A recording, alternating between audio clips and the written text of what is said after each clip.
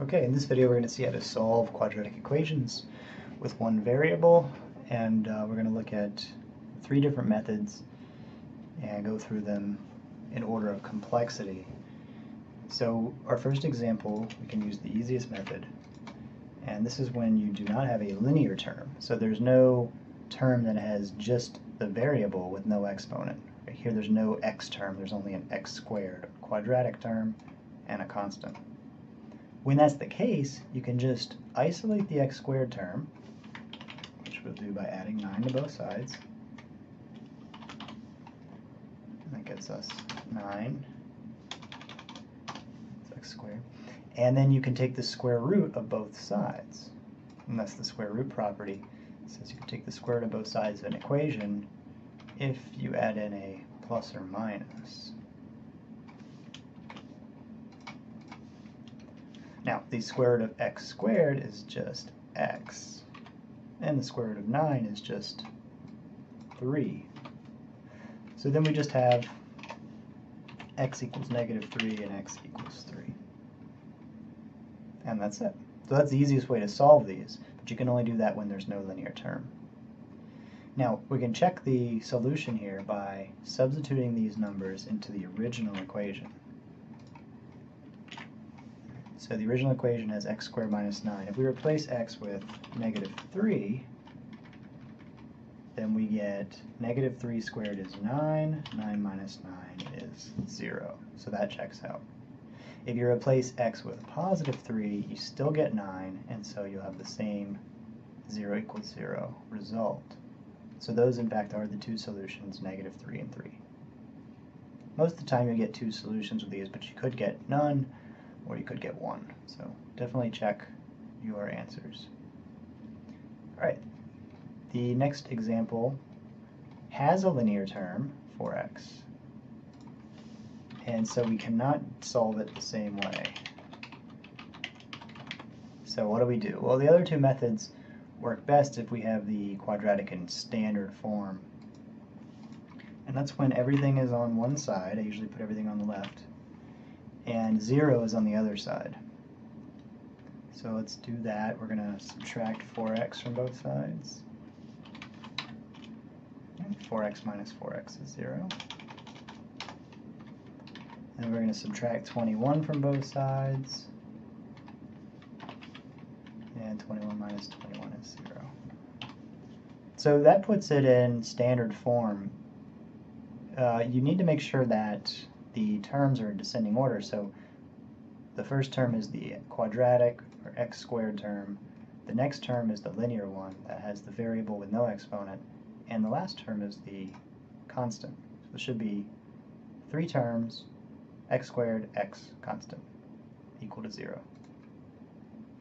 Now, one way to solve is to factor the expression on the left, and then from that we can set each factor equal to 0 using the zero product property. If you recall,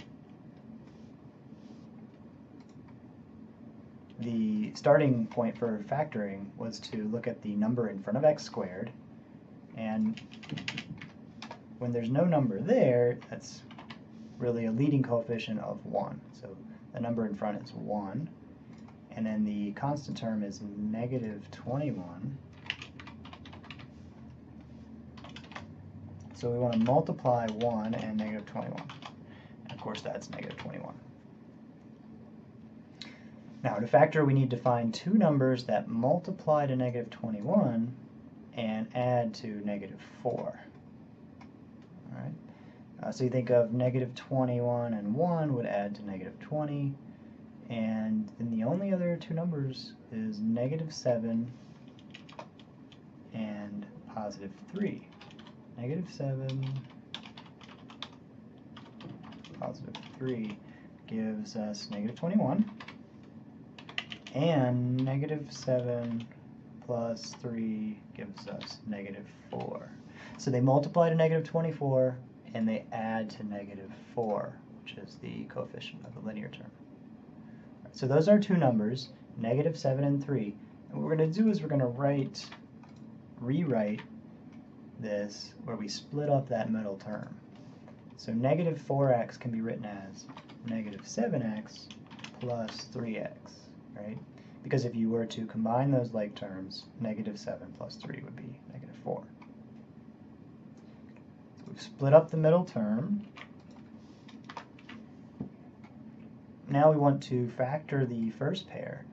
And if you look at the first pair of terms, the common factor is x, right? There's no number they have in common other than 1, but you can factor off an x.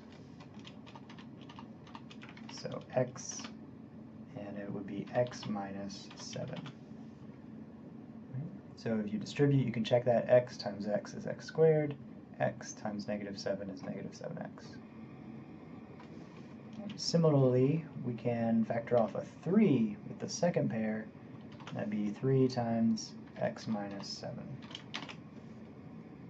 I mean, check and make sure that the numbers in parentheses are the same, x minus 7, x minus 7.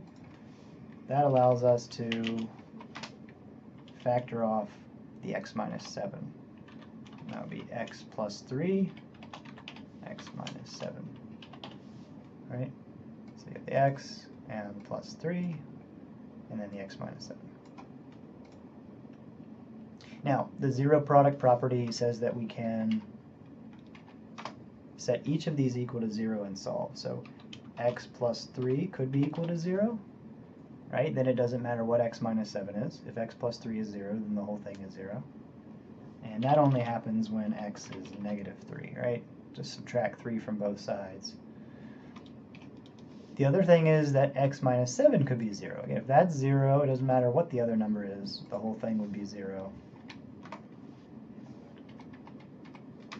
And so we'd get x minus 7 equal to 0 as another possibility, and that's going to correspond to x equal to positive 7.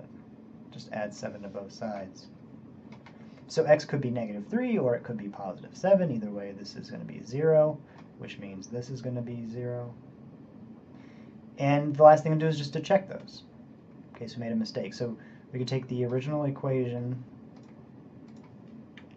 and let's check our solutions. So replace x with negative 3.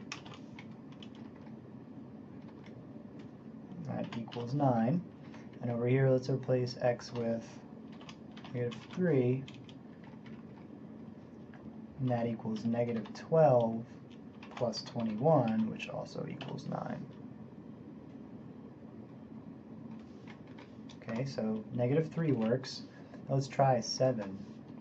So let's replace x with 7. 7 squared would be 49. And 4 times 7 is 28. 28 plus 21 is also 49. So that works as well. So negative 3 and 7 are the two solutions. Now in our last example, we have a linear term, so we can't do this the way we did the first example. And it actually won't factor. It's already in standard form, so we don't need to do that.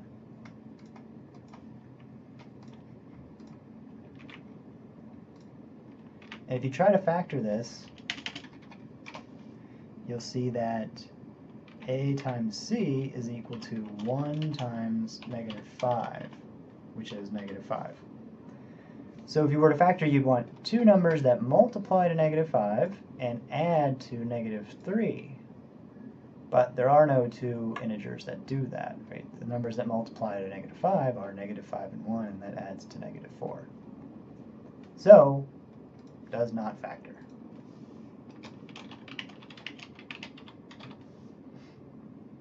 But we're in luck. There's a third technique that never fails, and that is using the quadratic formula. So, for the general quadratic equation, ax squared plus bx plus c equal to 0, the solutions are given by this formula. So we just need to identify a, b, and c and put those in the formula. So what is a? Well, there's no number in front of x squared, and in that case, a is equal to 1, because it's x squared is the same as 1 times x squared. When you have subtraction like we do here, then b and c can be negative, because the general form has plus. So subtracting 3x is the same as adding a negative 3x. So b is negative 3 and c is negative 5. Now we're going to replace a, b, and c with those numbers in parentheses.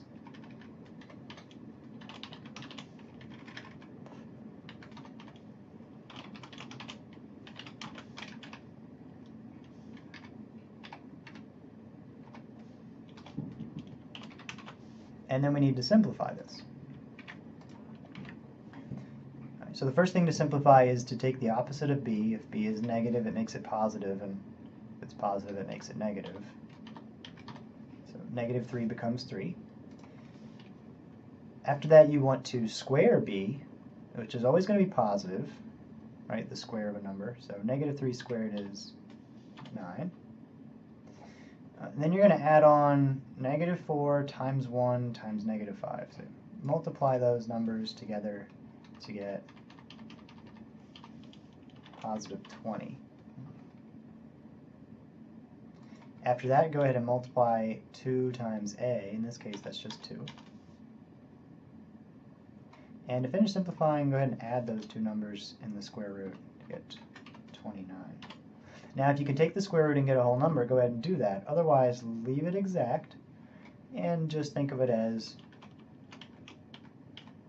two separate numbers, because there are, in fact, two separate numbers, one when this is subtraction and one when this is addition. And if you're asked to approximate that, then you can do that. To check our answer with a number this complicated, I'd say we go ahead and use the calculator. And so we're going to put 3 minus the square root of 29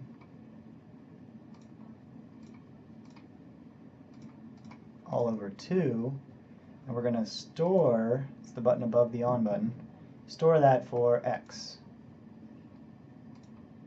Now when we write something with x, it's going to use that number. And let's just check that x squared minus 3x minus 5 is in fact 0, and it is. You can do the same thing for the other suspected solution. Just change the value of x to 3 plus square root of 29 all over 2, and then rerun the calculation for the quadratic expression. Since those are both 0, then we know that the two numbers are in fact the solutions.